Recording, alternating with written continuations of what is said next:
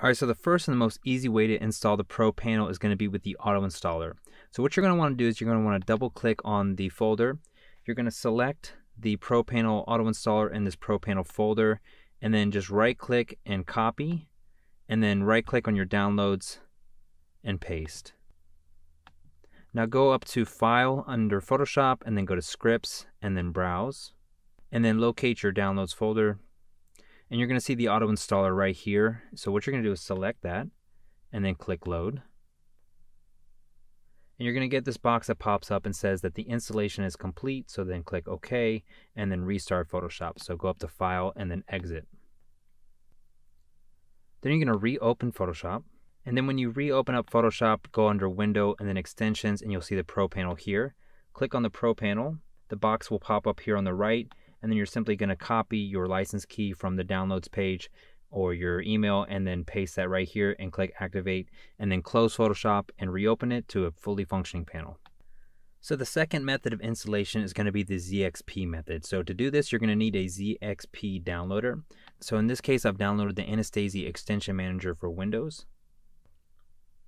So once you have the Extensions Manager open, you're going to go back to your Pro panel files.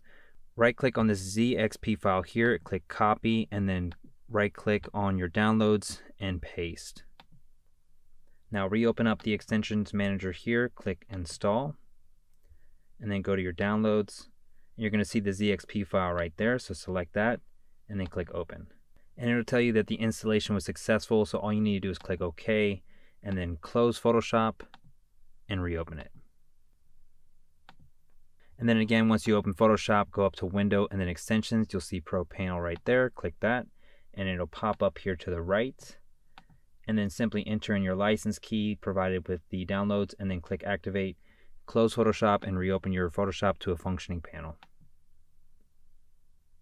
And if you tried the auto installer as well as the ZXP method, the last resort is going to be the manual installation, and that's foolproof. So to do the manual installation on Windows, ideally, you're going to have this open up in one window, and then you're going to open up a second one. And this is so that you can have your Pro panel folder open up in one window to access the files, and you can find the correct extensions folder to paste the files into in your other window.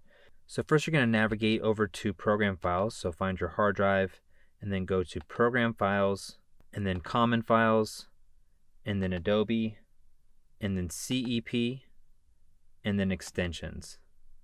So here you're going to open up the Pro panel manual installation folder under the Pro panel files, and you're going to right click on this Pro panel file here and copy, and go back to the Extensions folder, and you're going to paste that into the Extensions folder. So be sure that when you're pasting it into the Extensions folder, you're not pasting it into a folder in the folder, but actually into the Extensions folder.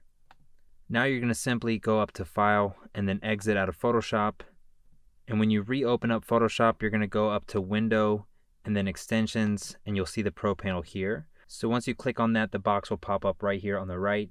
You're going to enter in the provided license key that came with your download, and then click activate, and then close Photoshop and reopen it to a fully functioning panel.